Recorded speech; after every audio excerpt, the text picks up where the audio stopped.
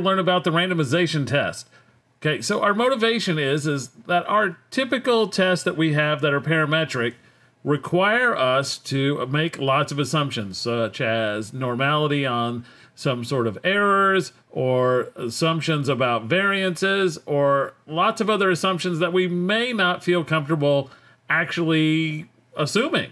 So the randomization test is trying to get around all of these issues.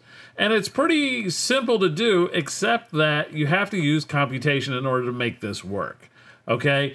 So if you have invalid assumptions, or you just don't want to make any assumptions other than independence of your observations, you can do the randomization test if you're looking for the difference between two groups, ANOVA. All of these can be boiled down to a randomization test. Okay, so here's a basic idea.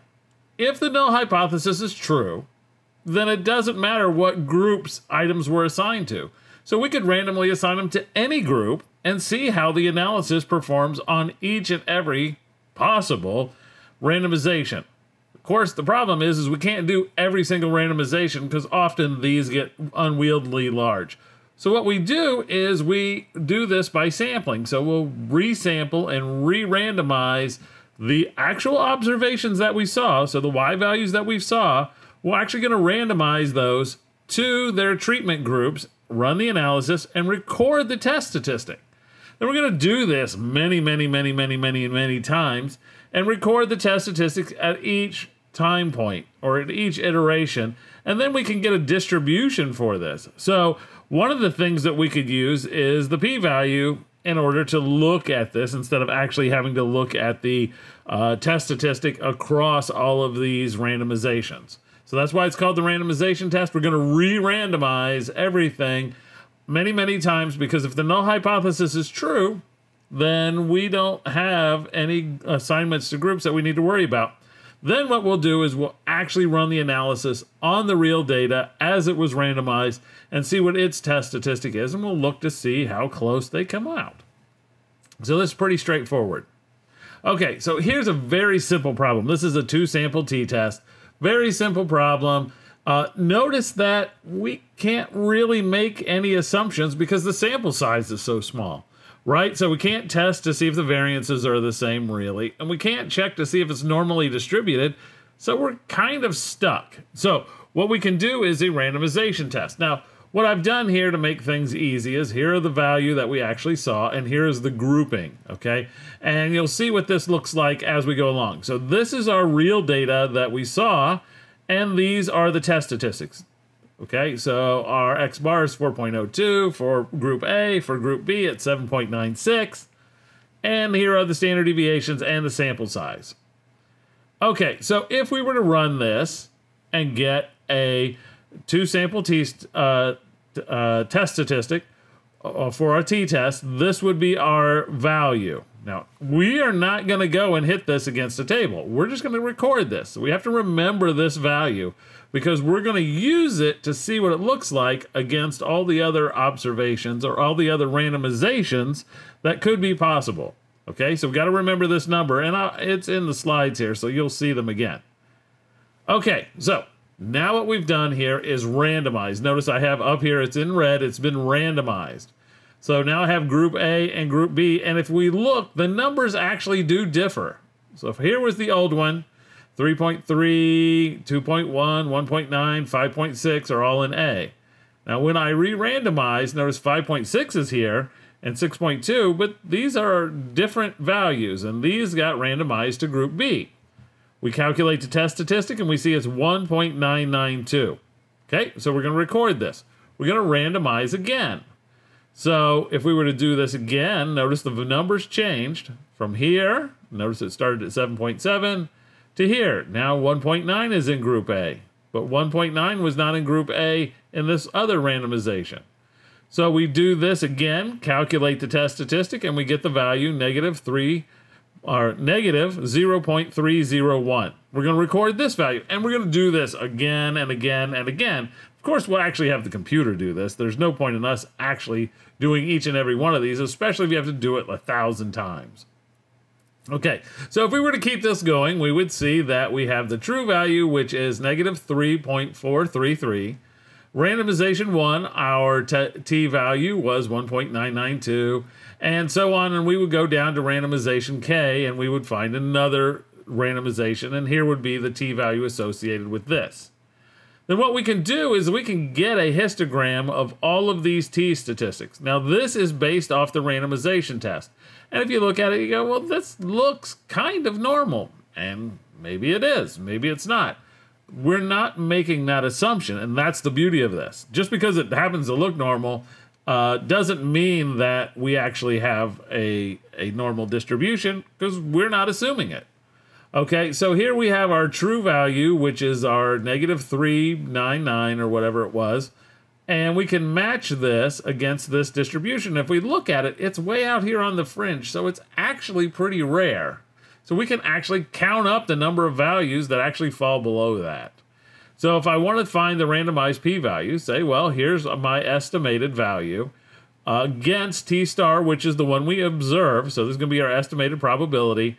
We have however many samples we did, and we're going to count up the number of them that fell lower than that. So for example, if we were to do this, there were 10,000 of these that I ran, and 43 of them were less than that. And then I have a mistake here. This should be 0.043. Okay, so this was from a previous run that I did, but you get this is the p-value associated with this particular run. And every time you run this, you're going to get a different p-value, which is why mine don't match, and this is why I left this in here, because everybody should get a different answer when they run this. Okay, so let's see how to do this. If we're doing this in R, let's just enter in the data. We're going to do this manually. We're not going to put it in an Excel file or anything. And we have the values here. Our values are exactly the same as what we had at the beginning, okay? And here are the groupings, A, B, B, B.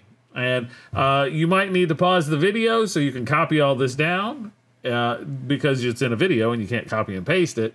And then what we'll do is we'll use the t-test in here and use the values against the group, and it will run it for us. And if we want to store the value, I'm going to call this t-hold1, we can run t.test against this and put the $ and put statistic, and that will put in the value that we actually have. So if you run this and look at t-hold1, the value of it, from assuming that you're familiar with R, you will see the value that we had before.